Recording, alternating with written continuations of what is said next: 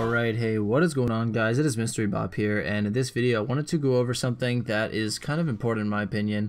I started a new tour in Team Fortress 2 lately. I'm 2 missions in, and I've been playing, I think I played Scout for 1 or 2 of them, I'm not sure. They're like, I played like 2 weeks ago or something. But as Scout, as many of you probably know, your primary job is to collect the money that is dropped. And one thing that's been kind of puzzling me is there's obviously the credits with like the green money signs on top of them, but also sometimes occasionally there's like red money. So I didn't understand why like some money was green and some was red, so I kind of did some more digging into the subject, and I found that there's actually a reasoning behind it. So when you get the green money, like obviously that's money that needs to be collected, and if you're a scout it also increases your health, as when you get the more money, like it heals you. So when you get the red money, basically what it is it's money that's already accounted for. So if you kill like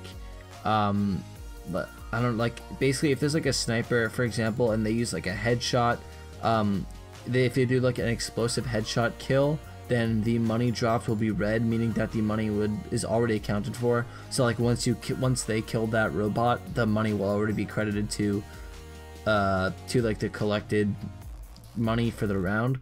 And so this is really important because it helps you prioritize what money to get when you're playing Scout. So if there's like green, if there's like a big pile of green, if there's like a few bucks of green money and there's like a pile of red money, you'll know that you should just still go for the green money, because that's money that's going to affect your A+ rating at the end of the round, at the end of the wave, and the red money is really not going to do anything besides heal you up a bit, and that's really not as important if you have your resistances and stuff like that as Scout. So in the long run, like you just note that if you have the capability and you're low on health, then you should definitely go for the red money, as it'll heal you up quickly, and there's really no negative to getting the red money. The only thing is that you need to remember that it really doesn't have any monetary value, because that money is already accredited to the collected money for the wave. So if you're deciding between to get green credits or red credits, definitely go for the green credits, because that is going to affect your rating at the end of the round, and it could contribute to you not getting the extra 100 credits for a perfect score. So that's gonna be about it for me today, guys. If you enjoyed this video, please be sure to leave a thumbs up on it.